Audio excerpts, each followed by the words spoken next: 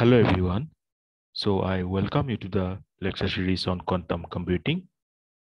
And today our topic is the power of quantum computation and BQP. And I know that you have already attended the last lectures on this quantum computation. If you have not already gone through them, then you'll find a link in the description box below. Go through it. Believe me, it will help you to understand the topics in much better way. So let's start today's class.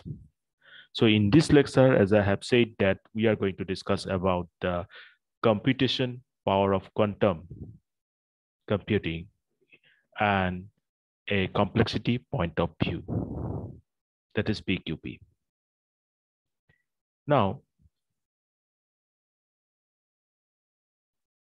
you know, a problem that may take classical computer thousands of years to solve, that type of complex problem we can solve with the help of quantum computers in just few milliseconds or at max seconds. And the reason is what, you know, in the last lecture, we have discussed the concept of superposition that makes or that actually brings that extent of parallelism to quantum computation, which makes this possible that a highly complex problems to be solved within seconds. Then problems from, you know, data encryption to inventing new drugs to creating more precise climate model.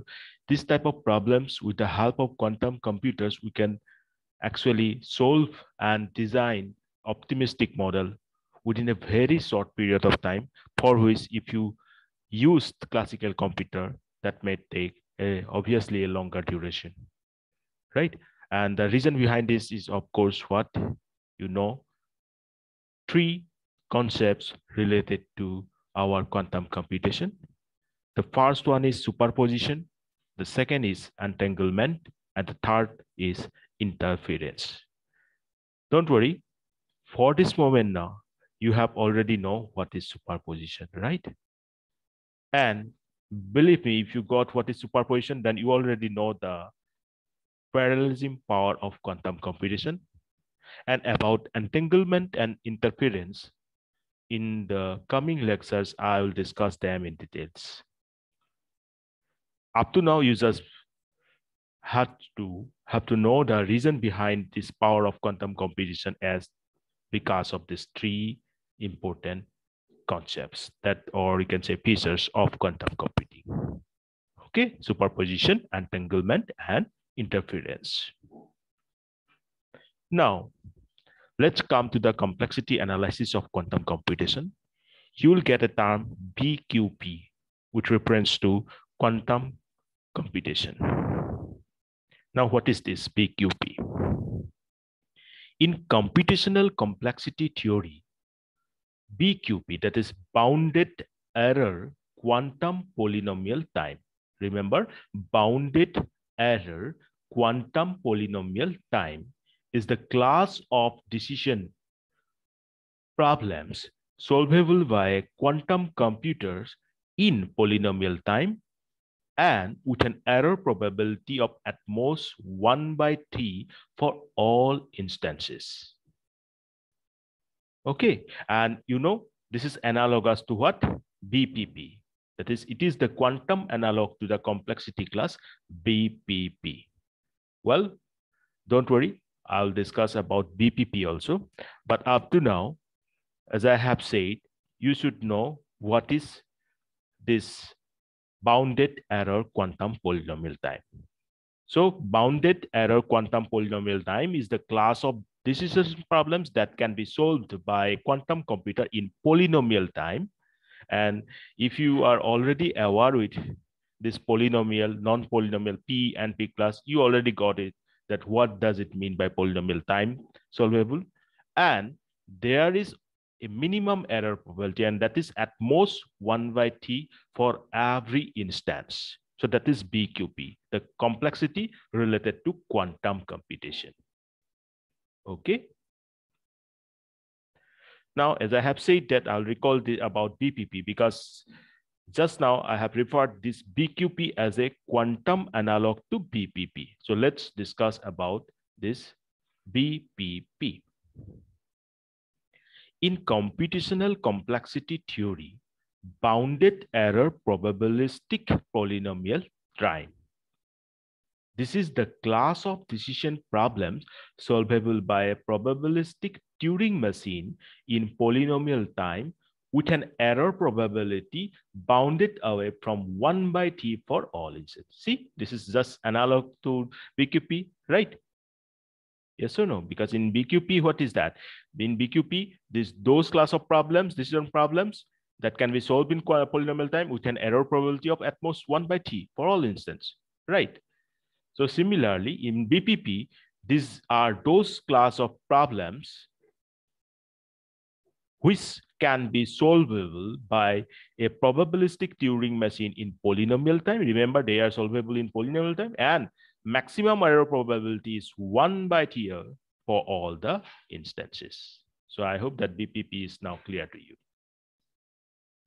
Now, BPP is one of the largest practical classes of problems, meaning most problems of interest in BPP have efficient probabilistic algorithm and that we can run quickly on our real modern machines. So what I mean to say that most of our current day problems that belongs to this BPP. And you know, BPP also contains P, that is the class of problems which can be solvable in polynomial time with a deterministic machine. And about these deterministic machines, you know that deterministic machine or deterministic machine is nothing but a special case of probabilistic machine. Okay. Now, we can summarize that if a problem is in BPP, then there is an algorithm for it that has few properties. The first one is that it is allowed to flip coins and make random decisions. Okay, so random decisions is possible with respect to BPP.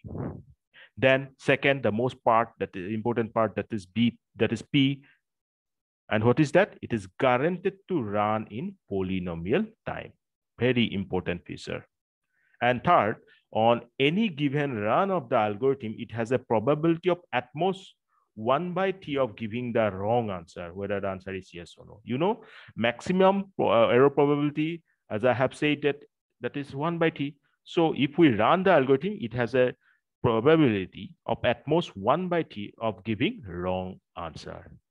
So now, up to now, I hope that this BPP concept is clear to you. So we can say that a decision problem is a member of BQP if there exists a quantum algorithm. Obviously, by the term quantum algorithm, I mean to say that algorithm which runs on a quantum computer, and that algorithm solves the decision problem with a high probability and is guaranteed to run in polynomial time. So there is a guarantee that that algorithm is possible to run in polynomial time. And if the error probability is 1 by t, then what is the probability of giving the correct answer? Obviously 1 minus 1 by t, and that is what? 2 by t. Yes or no? So I can say that a run of the algorithm will correctly solve the decision problems in what? Probability of at least 2 by t. So the probability of getting correct answer will be at least 2 by t, not at most, because this is the at least. Since 1 by t is the at most probability of getting wrong answer, so obviously the reverse case is what? The probability of getting correct answer will be at least 2 by t. Yes, so I hope this is clear to you. Now, if we go for a pictorial representation, then guys, do take a screenshot of this diagram. It actually depicting this case. you know about P space, this P space, then NP, okay, non-polynomial, then polynomial. So look at this circle, okay. That is actually what we try to mean by BQP. Now, as a home assignment, I would like to give you the question that from this picture or from this diagram, try to analyze actually what portion we try to mean for BQP. And this is very easy. If you know about this Venn diagram and then intersection portion, you can clearly see that above P, what we have, this BQP. Okay, let me give you the answer directly. If it is a BQP, obviously what is actually it including is P. So there is a guarantee that if the problem is in BQP solvable, then obviously that can be solvable with a guarantee in polynomial time, right? And after that, if it is colliding with NP, that is a different case, but P is a guarantee here, right? So that's it.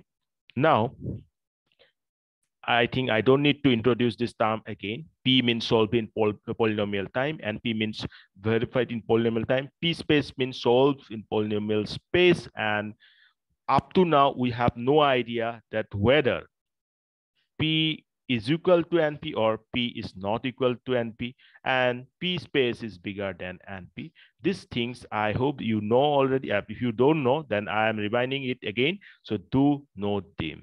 Okay. And if I am going to give you an example of NP complete problem, then graph isomorphism is a famous example for the same. Yes. So guys, today I have tried my best to discuss the computational power of quantum computers in terms of these three terms, that is superposition, entanglement, interference, and with the help of complexity analysis with respect to BQP. And there we have also studied BPP, and after that, we try to discuss their relations through this beautiful Venn diagram. So guys, wait. Let me give you the questions for today's lecture. And today's question is that you have to answer the comment. First question is, state what is BQP in reference to quantum computing. Then second question is, state true or false. Integer factorization is a NP complete problem. So you need to say true or false. So that's all for today. And I hope you will answer the questions if you have got whatever the topics that I have discussed in today's lecture.